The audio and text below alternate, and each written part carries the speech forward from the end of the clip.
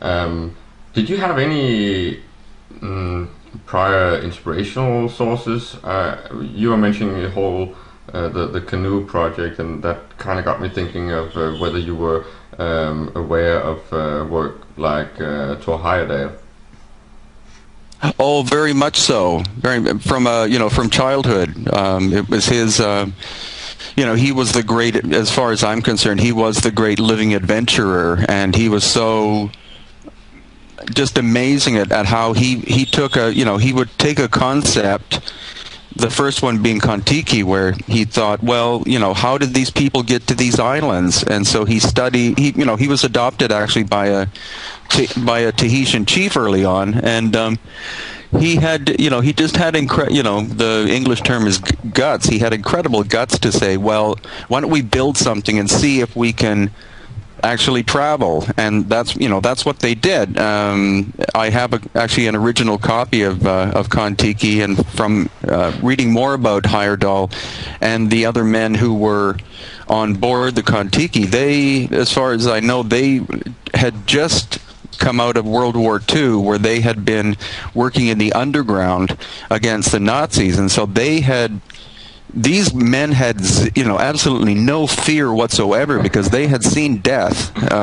And so they thought, for them, I'm sure, building a balsa wood raft and sailing in the Pacific was nothing compared to that. But it's just there's a great video documentary that they filmed, and it's amazing what they.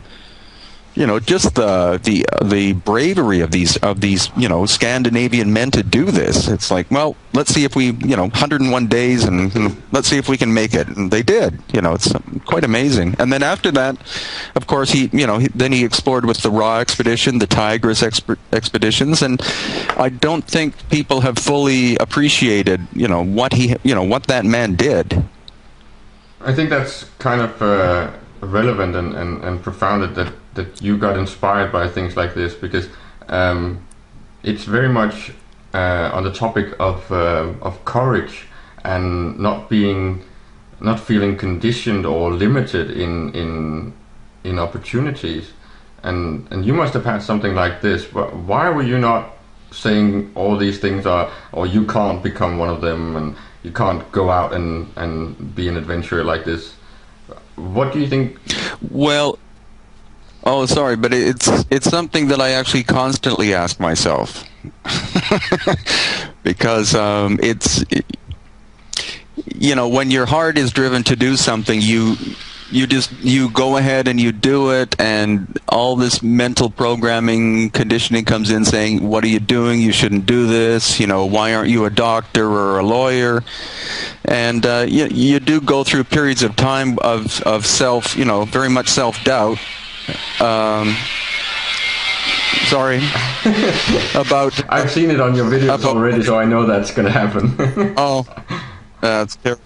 Well, so it's what I'm thankful for is I'm thankful for people like yourself and others who are supporting what it is I'm doing and are interested, and that very much assists me in continuing, because it is it's a very unconventional way thing to do, but it's so intriguing that it's quite amazing how little of human history we actually know, and that there does seem to be, whether it's scholarship or universities or governments that are trying to cover certain things up. And the more that I get into this, the more I get angry with the fact that our global birthright as human beings is being suppressed. We naturally want to know where we came from and what we accomplished, what our ancestors did.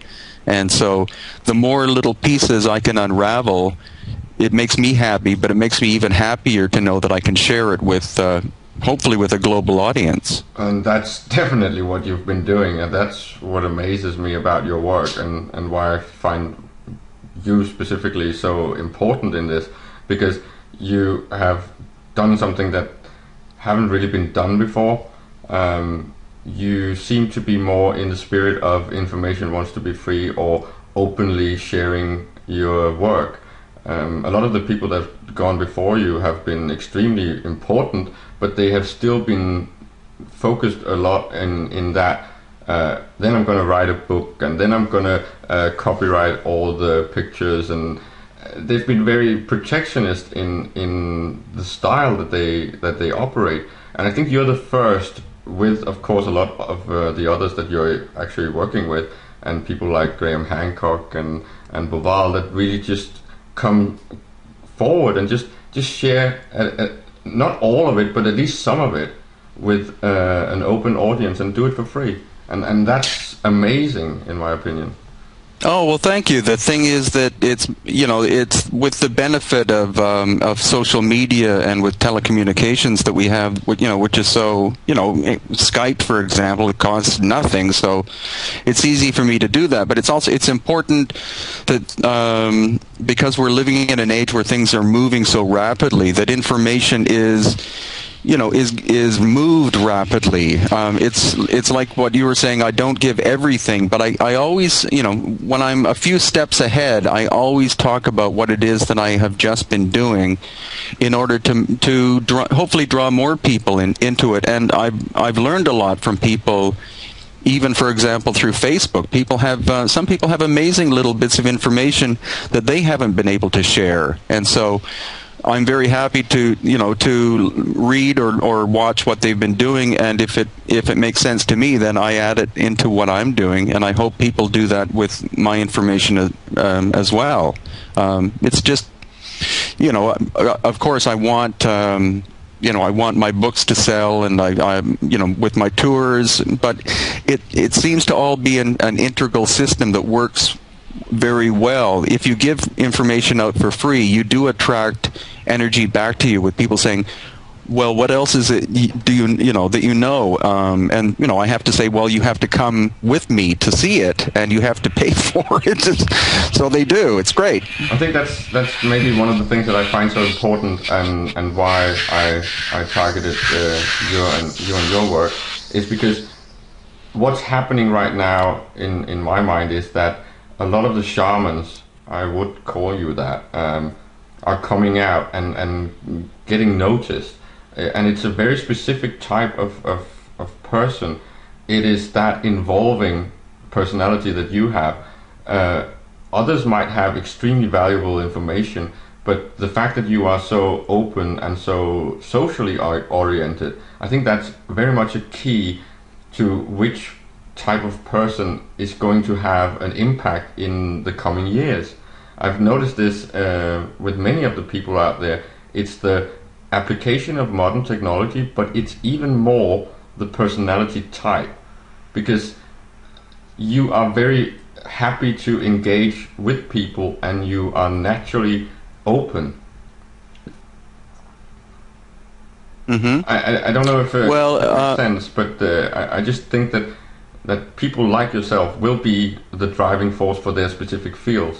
It's just an observation. Well, I definitely hope so. I'm amazed at how rapidly I've been able to speak to people about this.